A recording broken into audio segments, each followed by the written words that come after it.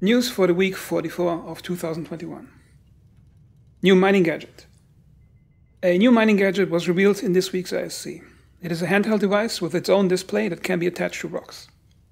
After the device is placed, a mini game on display on the device is used to calibrate the device. There will be 6 devices with different properties. Special suit for Hurston security. An armor set for Hurston security was shown. Whether it will be worn for all Hurston security NPCs or just a few select ones remains unclear. The devs have clarified that the armor set can be looted by players.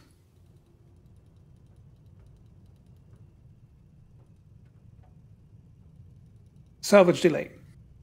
Salvage was delayed to Q2 of 2022.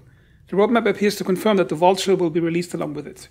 There has been no word if the reclaimer will get Salvage at the same time. Pictures of the vulture. The vulture model was shown on the IC, showing it in the grey box phase.